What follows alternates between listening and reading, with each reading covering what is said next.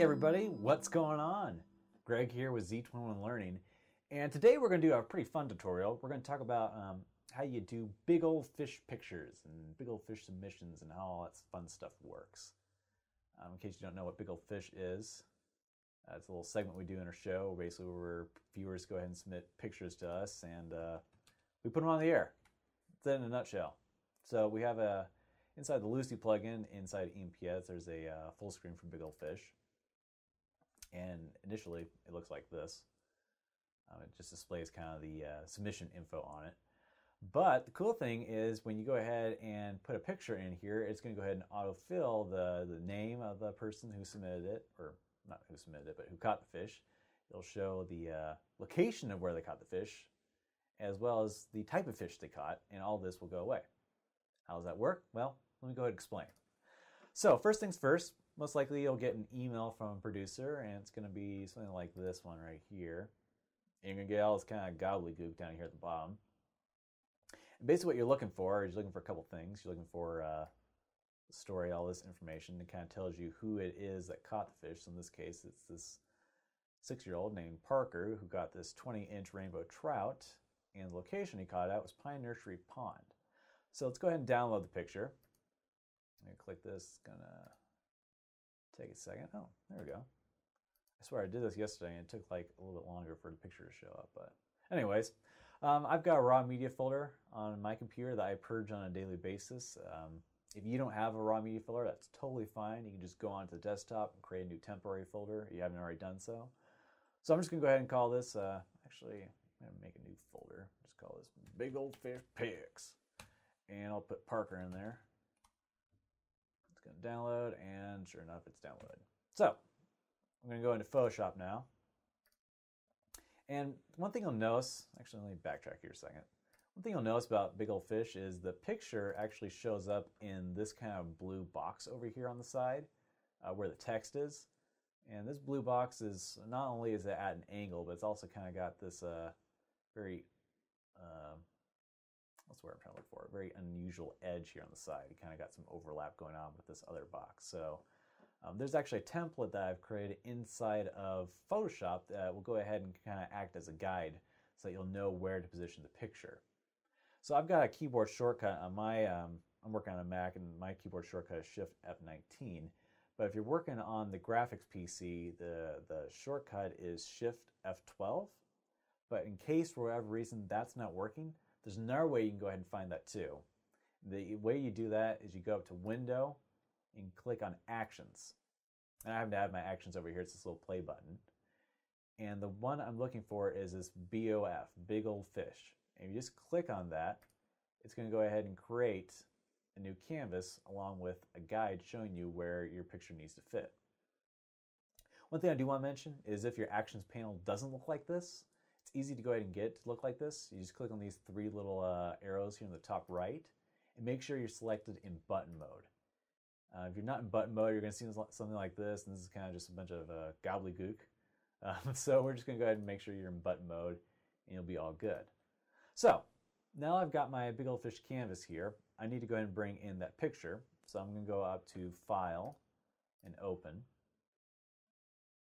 And I'm going to go ahead and navigate to the folder that has the picture in it. So raw media, there.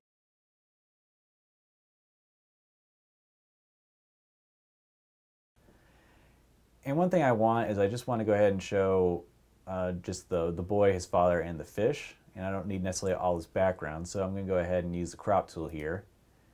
And I'm going to go ahead and clear that. And just kind of size this up so that I really get just part of the picture that I really want. That looks pretty good. And then to go ahead and confirm your crop, I'm just going to press a little check mark up here. And now I'm going to go ahead and drag this picture over into my Big Old Fish tab. So I'm just going to go ahead and click with the mouse and hold down the Shift button and drag it up into my Big Old Fish comp. And then I'm going to let go of the button and the mouse at the same time.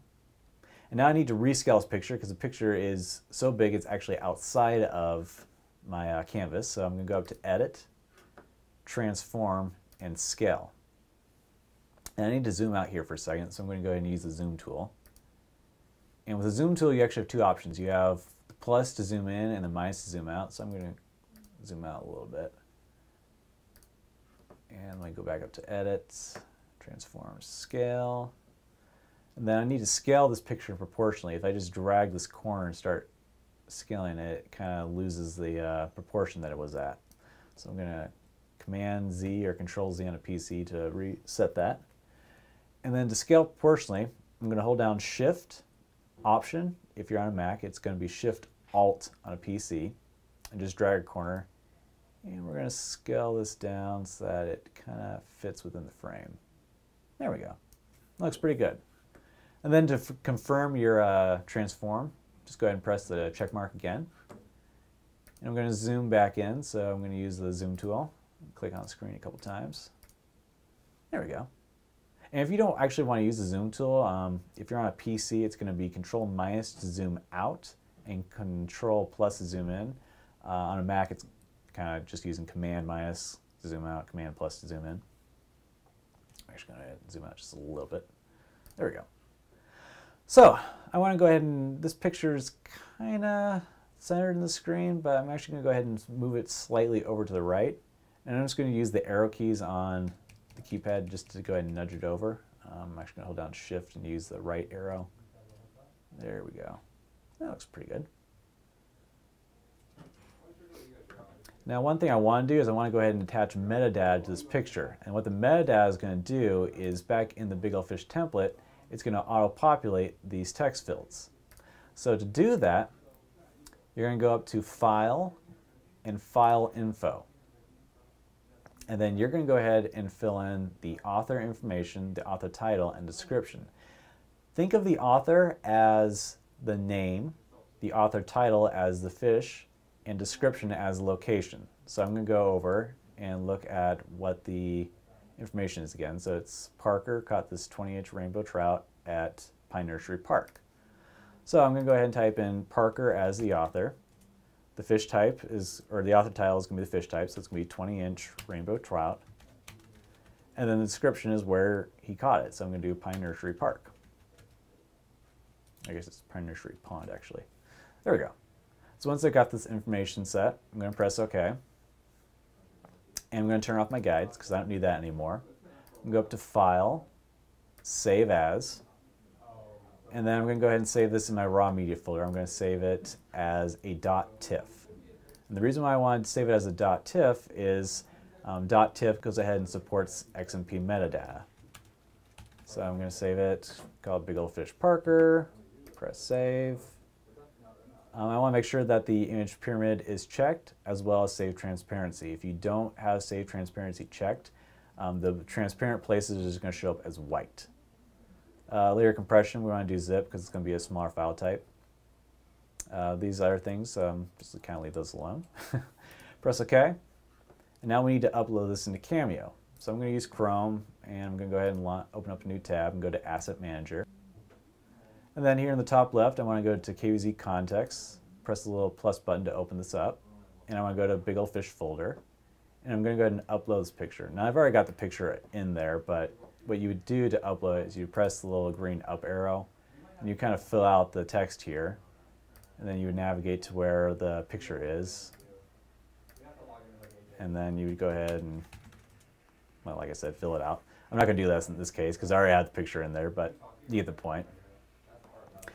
And then, to actually go ahead and see the picture in action, what the news producer would do is they would come over to Images and search for Big Ol' Fish Parker, and they just drag and drop the image on in.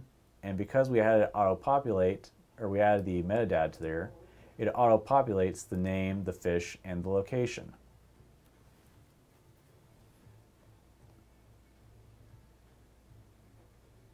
To the producer or reporter or whoever asked for the picture and just let them know what it's called and where it's located. So I would probably just write back, just tell them, hey Audrey, it's in EMPS Images under Big Ol' Fish Parker, etc. That's it in a nutshell. Big Ol' Fish, pretty easy, pretty simple. If you guys have any questions, feel free to comment below or shoot me an email. As always, thanks for watching. Until next time, take it easy.